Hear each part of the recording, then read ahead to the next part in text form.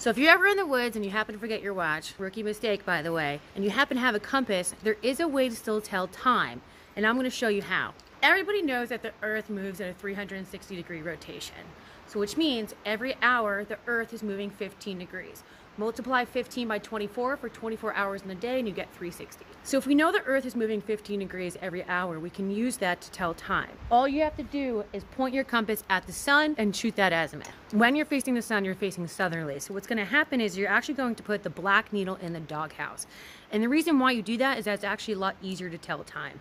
Anything after 0 degrees is going to be afternoon, and then anything before 0 degrees or 360 is going to be before noon. So with my compass set to north, and I'm putting the black needle in the doghouse, I get 60 degrees. 60 divided by 15 is 4. Well, it's 4 o'clock. And that's how you use a compass as a clock.